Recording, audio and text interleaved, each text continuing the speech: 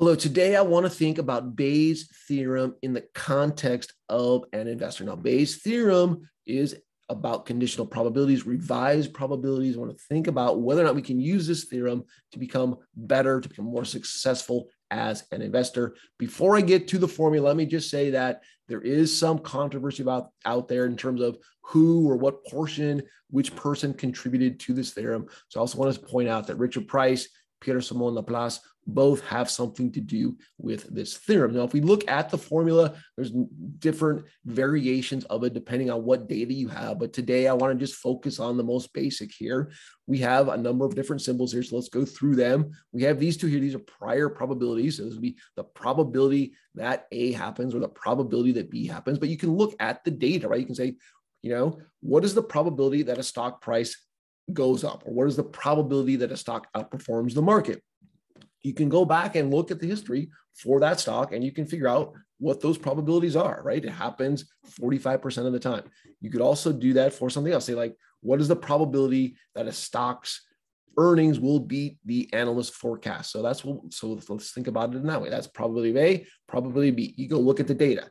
Now we have some conditional aspect to this. These are called posterior probabilities. So this would be the probability that A happens given that B did happen, right? So what's the probability that my stock will go up given that the stock's earnings beat the analyst expectations? Now, I want you to think about this in a slightly different way to make it a little bit more just layman English terms. I want you to think about A as the outcome of interest. So you're interested in your stock outperforming. That's A. Then you also have additional information or new information. This is key here. This is where the revision comes into play. So now, given the fact that they announced their earnings and it beat expectations, now what's the new probability that my stock will go up? Now, I also want to put this into kind of Bayes' world, right? So when he was developing this theory, he had his assistant take some objects, say a little ball, and place it somewhere randomly on the table, right? So they put it, let's say, here. Now, he would ask the person to kind of draw imaginary lines on the table and clue him into where this ball was. Without any information at all, he would have no idea where this might be. But if his assistant were to draw a line, say here, say, hey, it's on this side of the table, then he would know, well, my probability of kind of guessing where it is now in this 50% range. If his assistant then drew another line, we can say now he could revise his kind of estimate of where that ball was over here because he's kind of narrowed down the space on the table where it could be. If the assistant drew another line here, you say, well, I'm going to revise my estimate again. It's somewhere in this area. And if the assistant drew yet another line, say, well, I'm going to revise my estimate yet again. I'm pretty sure the object is somewhere in this area. And that's what he did as he was developing this theorem. Now we can do the same thing in the investment universe or the investment world, right? So here we have a stock. We don't know anything about it.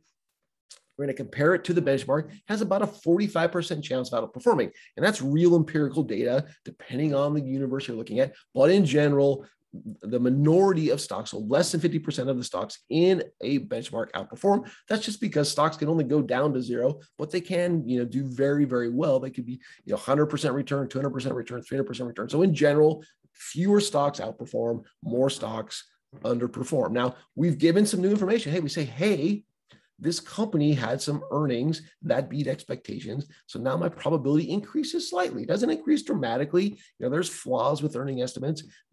Earnings are highly manipulated. Maybe they beat, but not by as much as you wanted. But now you have a slightly higher chance than 50-50 of your stock outperforming.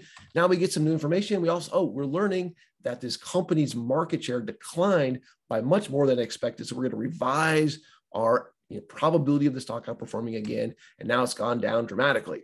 Now we see in the news, hey, the CEO, he had a child. That child was born, and they named the child Pierre. And basically nothing happens because that's not really relevant information to the stock price. But now we get some information, hey, they did have this diminishing market share, but that's because they really focused on developing a new product. It looks like it's going to be a home run. We're going to revise our probabilities again. Say, look, this thing looks like it has a pretty good chance of outperforming the market. Now, that's what we can do as investors is actually go out there and get that data and use that formula to revise your probabilities over and over again. And then obviously you want to choose to invest in those assets that have the higher probability of outperforming. That's it for today. I hope you enjoyed that. Please, please hit subscribe, hit the like button. It really does matter. Happy trading out there. And thank you so much. I'm Brian Kozlowski.